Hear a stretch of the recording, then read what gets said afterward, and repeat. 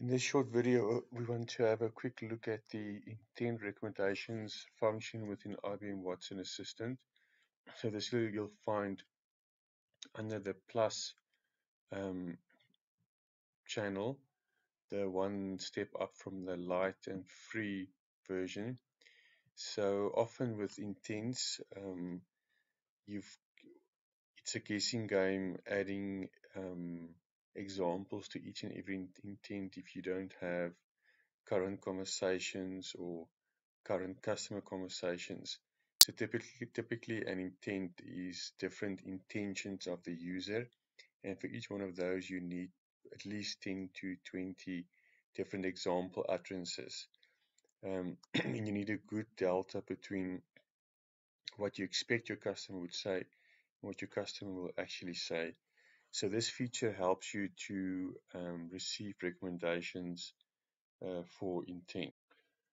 So I downloaded a data set called ATIS Airline Travel Information System. It's about 4,600 odd records within this data set. And if I open the CSV, categorized along a few basic intents: flight distance, city, cheapest, capacity. So I just went for the flight time utterances, and when I put them in a separate sheet, it's only 55 entries, and this is the format of my CSV I will upload into Watson. So back at Watson Assistant, I've got different skills. So I've created this standard customer care sample skill, and typically you'll see here are my intents, and if I click under cancel, you'll see there are 7 examples of how someone might cancel, and I can add something like now and add that as an example to my cancel intent. So what I did was I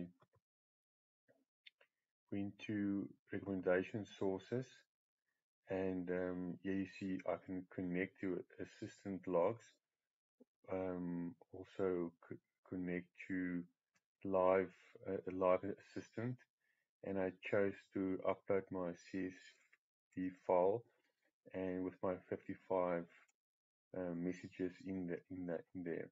It only took a few minutes to load, and this gives me the possibility to go to intent recommendations, and that 55 um, records really created these recommended intents. So you can see that it grouped automatically those utterances for me um, along these 10 groupings. So if we go on, this is please list of flights, what is the schedule of flights, what times on a Wednesday, what time is a specific flight. You can see this is quite a smart way of how it grouped the different intents. And I can go to this one, this recommendation group, and then you can see it typically refers to what time does a flight depart from to. Um, and then if we decide to create a new intent, and I call it test flight intent, let's just call it test flight, and I create this intent. Um,